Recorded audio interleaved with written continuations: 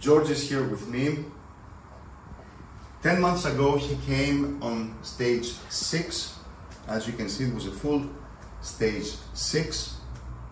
The area here is completely bald. Also the crown is quite thin. So I proceeded to a 2-day session with 3,500 grafts. This is day number 1 from the left side, and we did the left side of the head. This is day 2. Day 2 we went on the other side. You can see already after 10 hours or 12 hours, the left side is already nicely healed. This is day 2.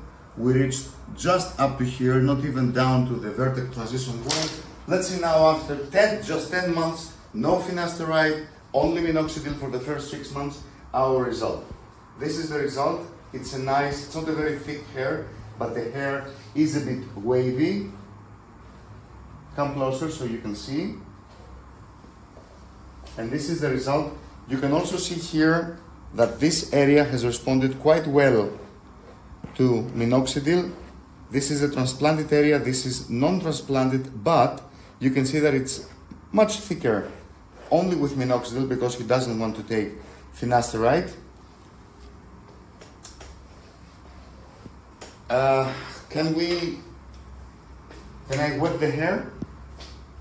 Okay, let's see. If we wet the hair, even with wet hair, this stage, you see, this stage 6, previously stage 6, is nice and thick and with quite good coverage.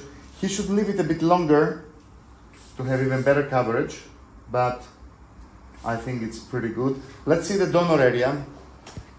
Now the donor area looks great. It doesn't look thin at all. Even with shorter hair, it will not look thin. Even if we wet the donor area, you will see that there is no thinning or any signs of surgery. So now George will come back in 4 months from now so that we can complete his procedure by doing the crown with another probably 2,000 or 2,500 grafts.